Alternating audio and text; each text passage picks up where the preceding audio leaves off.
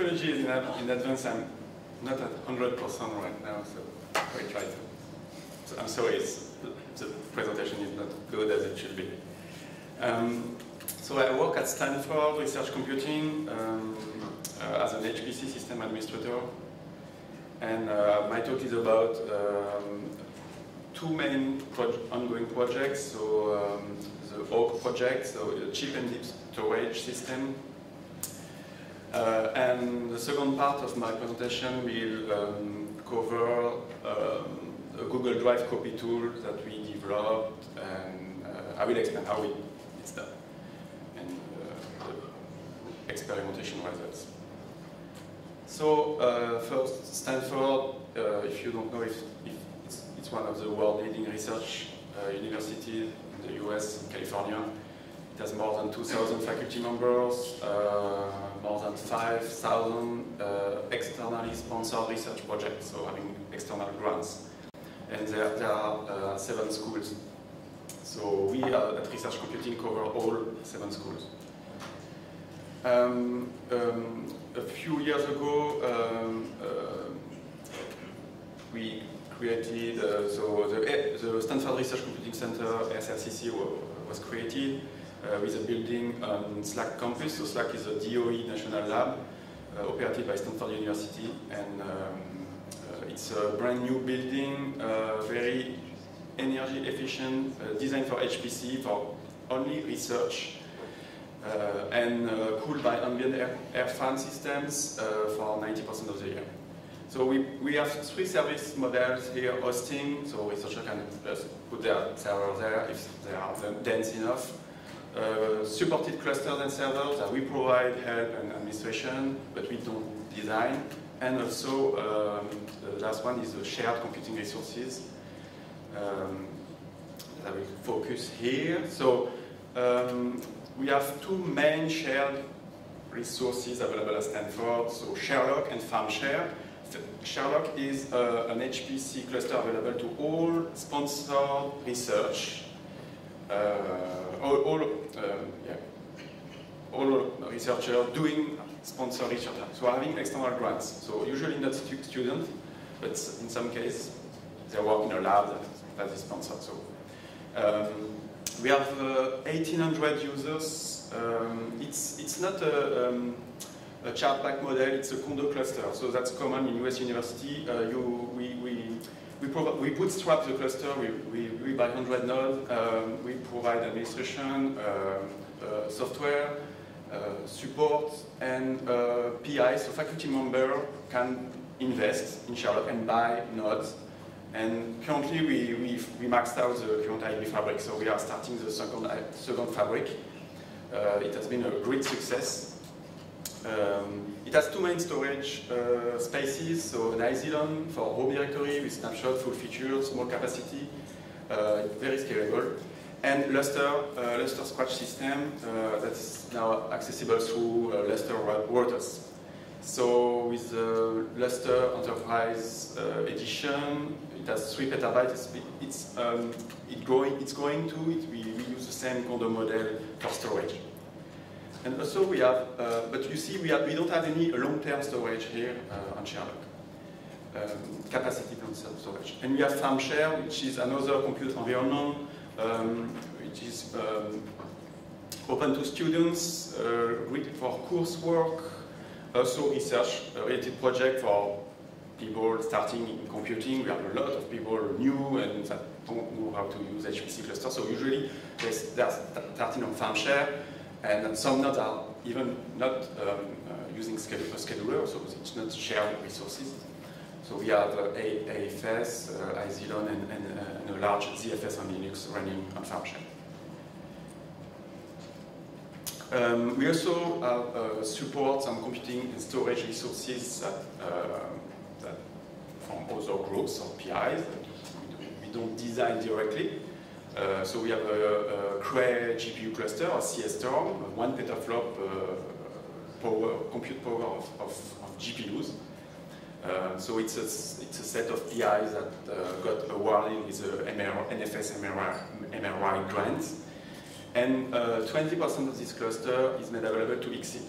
So we have a Lustre Solution appliance connected to it, a Scratch, well, a workspace, not Purge, but sensing, not longer very capacitive storage here.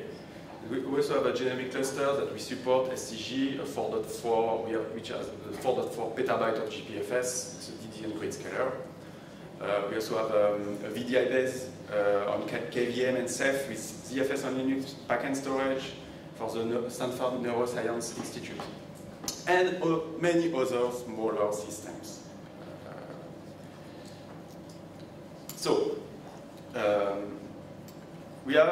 Our researchers have a clear need of a more capacity-oriented, long-term storage space. And very importantly, with immediate access to their data. Not intended for high-duty cycle like Scratch workload, but yeah, more to store data for the long term. It has to be easily accessible from anywhere, so even possibly from desktop, from other clusters that are not Lustre native. And very cheap. So your researcher coming with price from hard drive at Fry's. So Fry's in the US, it's like that before here in France it was Surcouf. So you find great deal with a hard drive. So they come and they want the same price for Lustre file system. So it's a challenge. The typical use case for such a file system will be like Los Alamos called HPC campaign storage. I like to call that project storage. It's for the duration of research project. You can store your data and you have a lot of space, easily accessible. And also we have another use case that a faculty member has a microscope and produce terabytes of data per week and would like to easily access its data on Sherlock, for example. But also on desktops, even smartphones, maybe. You can have Jupyter on smartphone and access your results while you are traveling. And so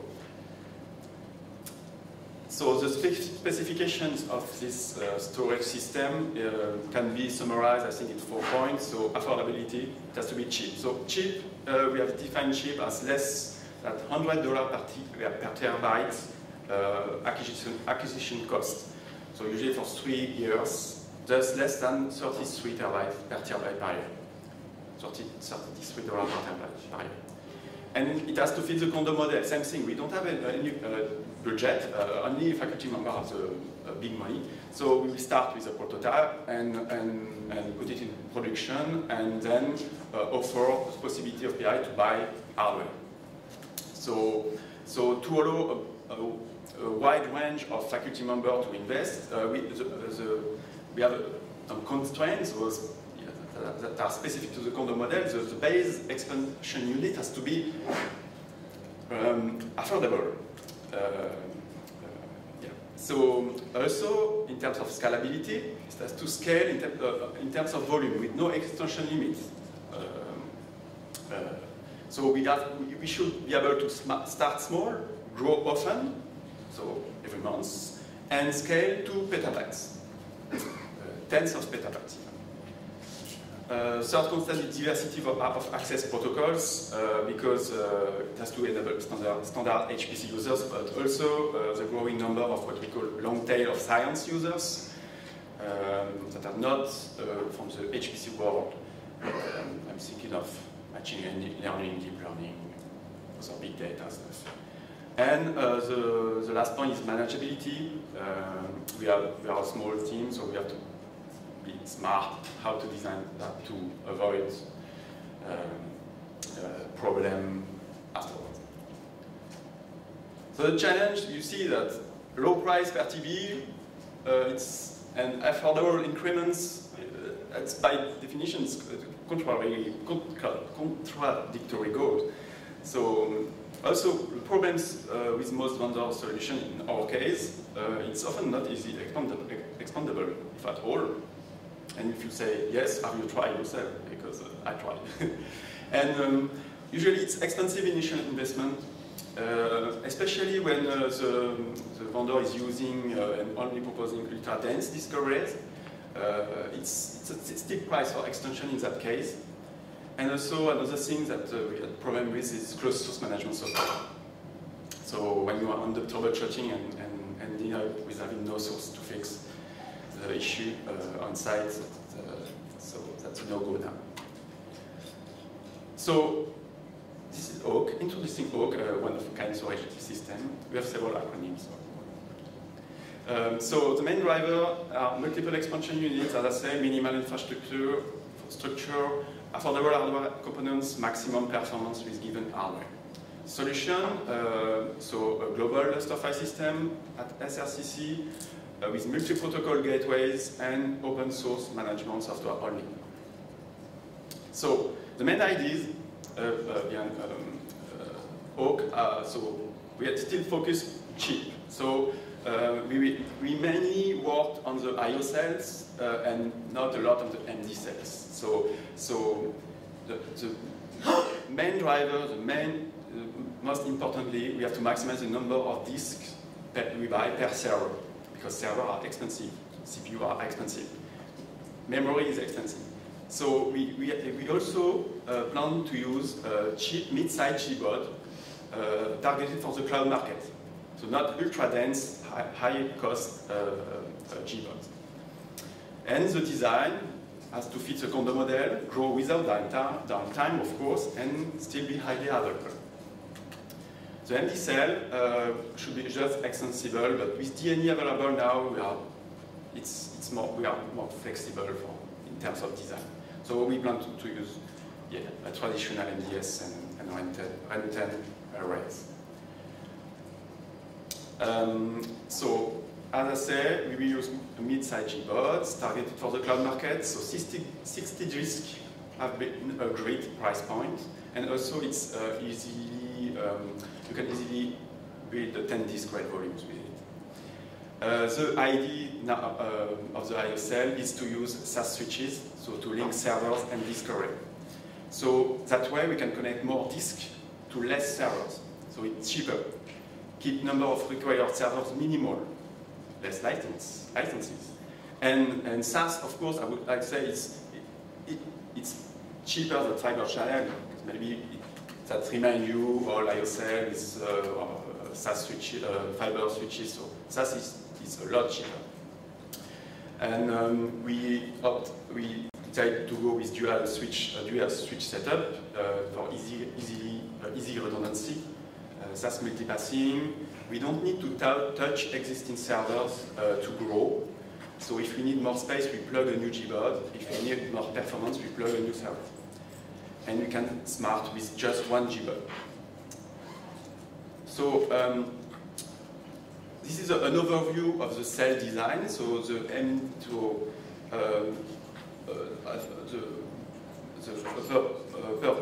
diagram the MD cells. So we have regular RAID arrays, two MDS connected to two controllers, and just a few storage that we can expand. We can also add MDSs, add MDT, and if needed, add another MD cell. So we are fine. It's not the main focus here.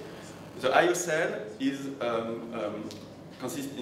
the startup I/O cell consists in two OSSs with two SAS switches and one Gboard, and we then can expand the number of Gboard up to 8, and if needed, add another server for more performance. And those I/O cells, we will interconnect them with InfiniBand, because as we have only few servers, few ports are required, and in that case, InfiniBand is very cheap and very efficient, and it will allow for infinite expansion. Even if you fill up the switch, we can expand the fabric with a larger switch or more switches. And so with this system, we plan to use MD RAID with LDSCFS, because it's cheaper than hardware RAID, it's free. LAD16 performance with Intel Haswell processor is extremely efficient due to AVX2. So it's fully hardware optimized. And the memory management is very efficient too. It's not memory hungry at all. So you can even tune it and set up the stripe cache size dynamically if you have any issue. We can still perform periodic background data check. I'm very happy to hear that Dominic presented yesterday the file checker or Robinhood. We can add that on top of that to check the data coherence. And we have features like exist for a long time, like multi-mode protection that we love. So that's the plan. Still, the design allows to use ZFS on Linux afterwards, if needed. So the MD cell, I will be quickly over it. It's traditional MD cell, so 2 Dell servers with a single IP port, MD array with cheap disks, and this array has snapshot support for disaster recovery, and that's it, nothing fancy here. The IOCell is more interesting. We have 2 OSSs, so as well processors with 256 gig of RAM, 2 HBA, the dual port SAS 3, 1 InfiniBand, and 2 SAS switches, so external SAS switches. They are from Aztec, based on LSI expander chip, SAS expander chip, rackable, redundant power supply, management port, SNMP support. So nice and cheap. For the Gboard, we choose Quanta, so QCT, they are very cheap, fully redundant, 2 multiple SIM modules, is based on LSI expander chips too, so it's from the HBA through the expander of the switch and the expander inside the Gboard. We are all using Avago chip to make it very, it's better for the compatibility. And for the drive, so we are not using SATA drive. It's not dirt cheap, I would say, but we have still some redundancy. So and the SAS drive, the enterprise, so from Seagate hard drive, so not the high end, but not the SATA drive either. We found that it's a very good deal, I would say. So we choose the Baccarat Plus, the ATB PNR drive, SAS 12 gig, SAS, so 2 pass, 5-year warranties. And the performance in read it's 200 megabytes per second, so it's fine. So this is an overview of the IOCell of Oak, 2 server, 2 SAS switch, 8 Gboards in 1 rack.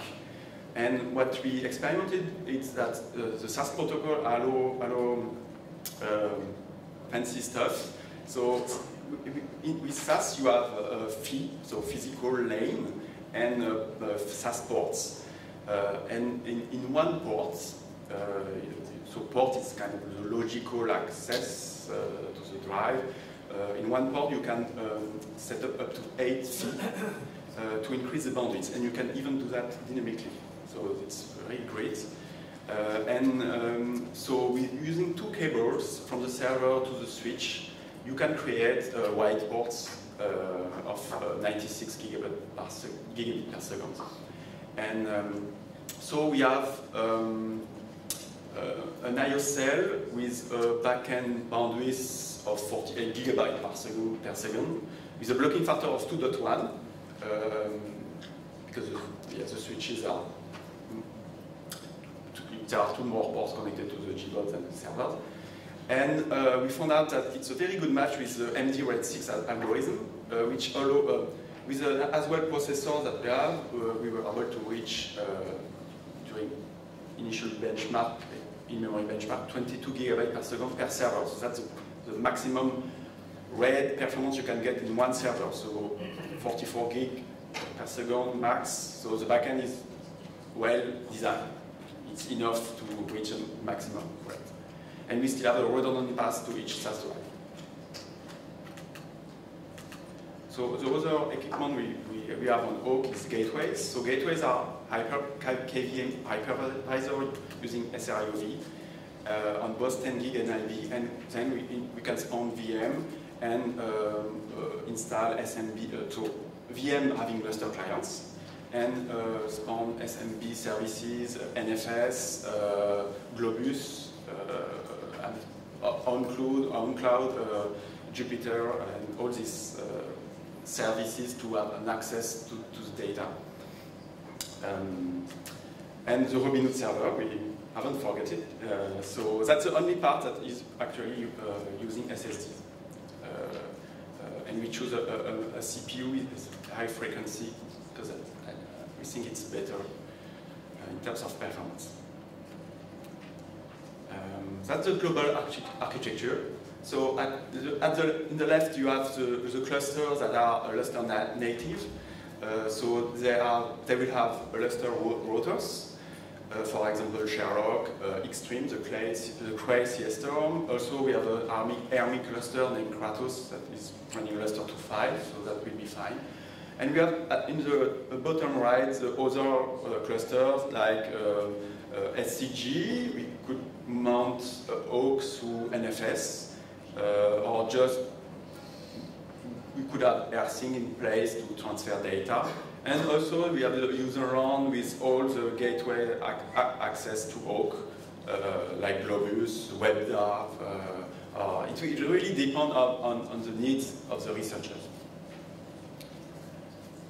So this is a rack layout. The left rack is the MD cells plus gateways, administration nodes, Robinhood server. And you see that in the right you have the I/O cells, and it fit well one per rack. So 8 G-boards, 2 SAS switches, and 2 or 3 servers. And at the end, we have a predictable hardware cost. We did the math, and you can see that when we will finish the first I/O cell, when we will have 8 G-board, we will be below our target price, and way below actually. And you can see a bump at the G-board number 9. You have a bump in price because we have to buy a rack, 2 SAS switches, and 2 additional servers. But yeah, we have at the end we will have a price below $80 per TB for acquisition. That means less than $30 per TB per year. Not including people and price. Okay, just hardware. So yeah, I added this slide because Lustre-based solution for cheap storage system is not common because Lustre is used by big labs and it's usually expensive systems.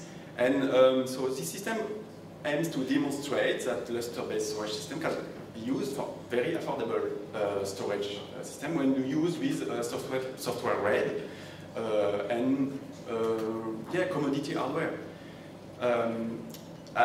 We made a simple comparison, so maybe it's not very fair and right because I made a comparison with Ceph.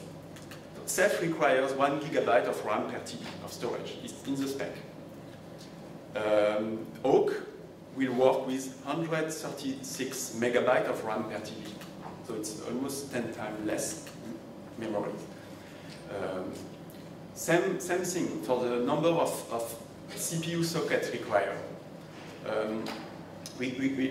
Oak will have 120 disks per CPU socket. A regular Ceph cluster needs usually small node pizza boxes with 1 or 2 CPU sockets and 15 disks, I would say. So, for example, Yahoo have Ceph clusters.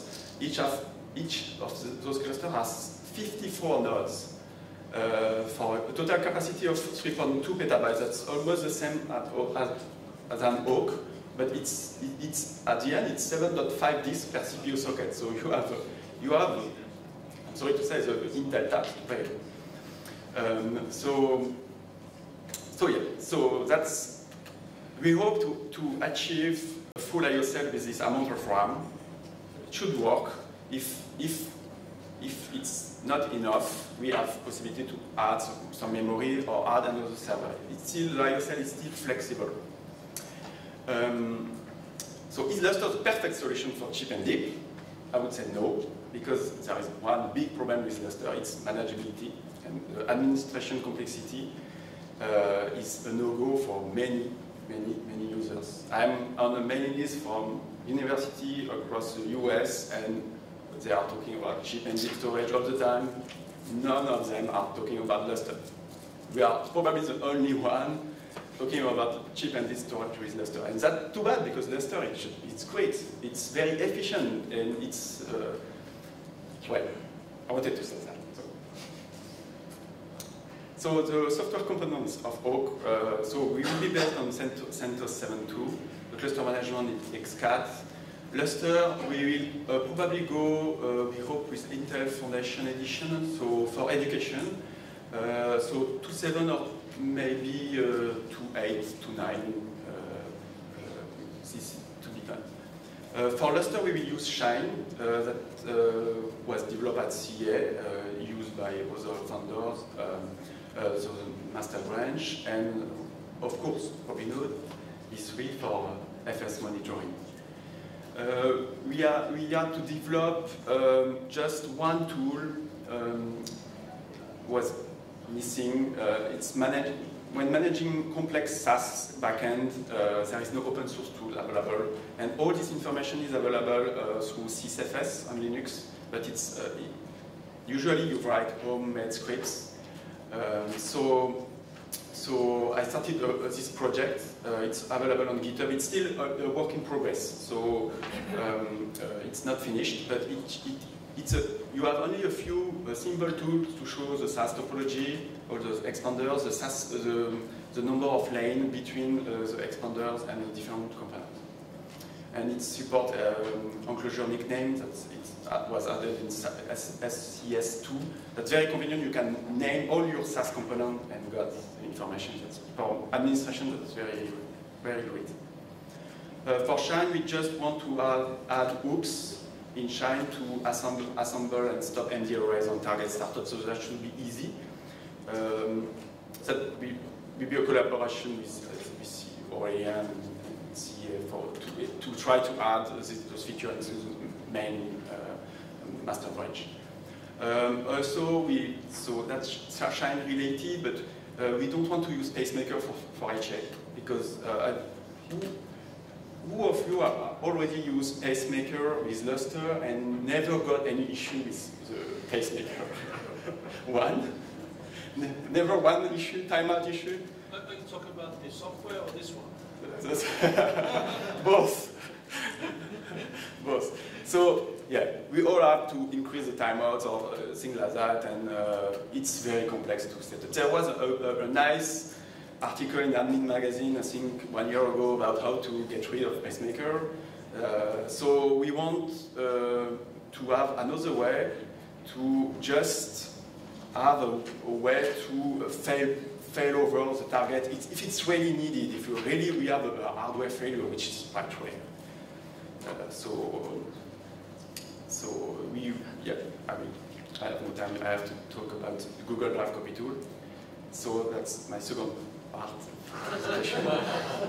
Why Google Drive? So Google Drive, it's a file storage created by Google, cloud-based storage. It has an API, and it's free and unlimited for education. So all schools in the US and in Europe too, I guess, can apply and get free, unlimited storage with individual file size up to 5 TB. So it's interesting.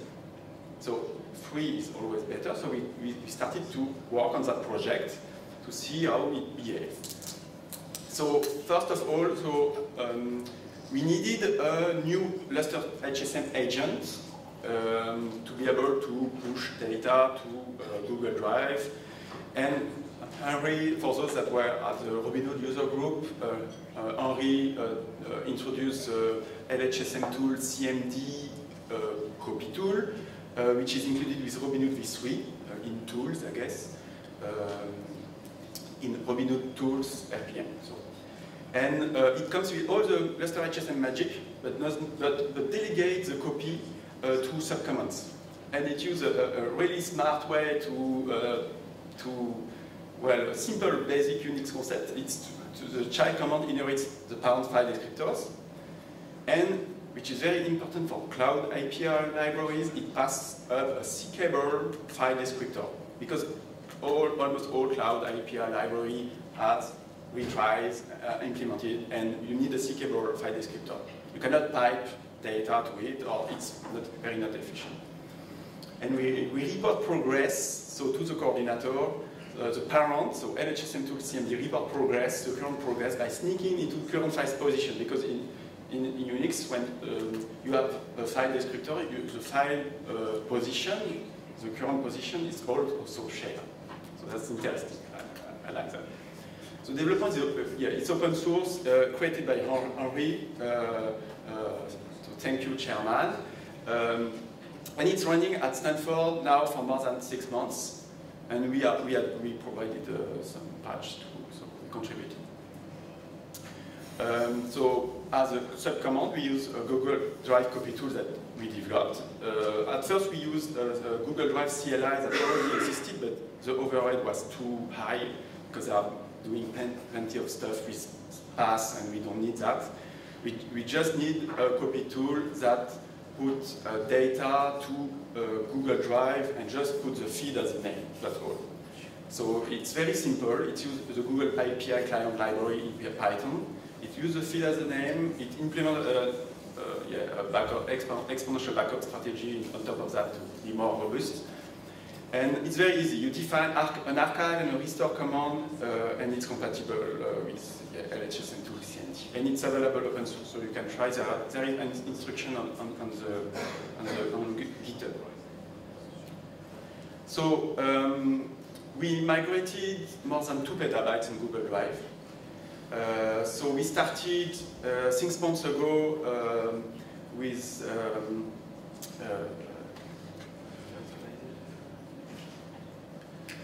here. This is the boundaries in negative here. We started with a tool named OTK Drive, a CLI tool. And the performance was not so great, so then we developed CTG Drive, and we maxed out a 10 gig link of Stanford, so now they just added a second one just for me. Yeah, so that's big files. So we were able to push a lot of data here. We did several campaigns of migration with Robinhood v3. And that here you can see that we try to transfer small files. So we try to archive Charlotte. I forgot to say Charlotte Scratch. So on Charlotte Scratch we have 30 million inodes and about 2 petabytes. So small files, and here we have a lot of new and modified big files here. So this is another campaign, and we reached the 2 petabytes in Google Drive in just one account actually. So this is the Grafana graph from Robinhood that we use. So you can see the synchronized volume. So in Lustre here, synchronized in Google Drive. So we have 1.5 petabytes of files right now that are both in Lustre and in Google Drive. So we migrated 2 petabytes, but because they are modified files. And we migrated 12 million inodes only to Google Drive. So to finish, we found out that Google Drive has interesting features. File versioning. When you push an update of a modified file on Google Drive, you have versions that Google Drive keep at least 30 days. But there is no support of file versioning in Lustre yet. But it's interesting. You can still find a previous version. You can search by description, and it's Google, it's scale, it's really immediate. We put the original file path in the file description, so if you search in Google Drive, in the web interface, just a file name, you find all the feeds that match, and that's very great. But the main limitation is small files. Because it's free, there are some limitations, and the query per second per account is very low, especially for writes. So it's limited by 3 per second. And so it's a big deal for small files. We can't migrate 500 million sign-up in the reasonable time. And also, we had an issue with Lustre HSM max request. It doesn't play away with QPS limits. So, because we have to adapt max request depending on if you migrate small files or big files. So for us, it would be nice to have a max request per second. But there have been discussions, especially we had a lunch with Robert Reed and at Stanford, and yeah, I think he wants to have a user space process doing that. It's a good idea. We cannot put everything in the coordinator in kernel space. It wouldn't make sense. But it's how to make it, I don't know. So the next step for us is to store files in user accounts to get rid of this limitation. There is a special directory in Google Drive API that you can store hidden files in each user account. And also play with other cloud storage, because some PIs, some faculty members have credits in Amazon, in S3, that could be interesting too. And that's the future architecture of Oak with the HSM to the cloud. So with additional, probably VM on gateways that just migrate data, so HSM agent. Sorry, I exploded that time. If you have questions, I will be happy to answer. Maybe. So then during the break. During the break. Thank you very much for your attention. Thank you.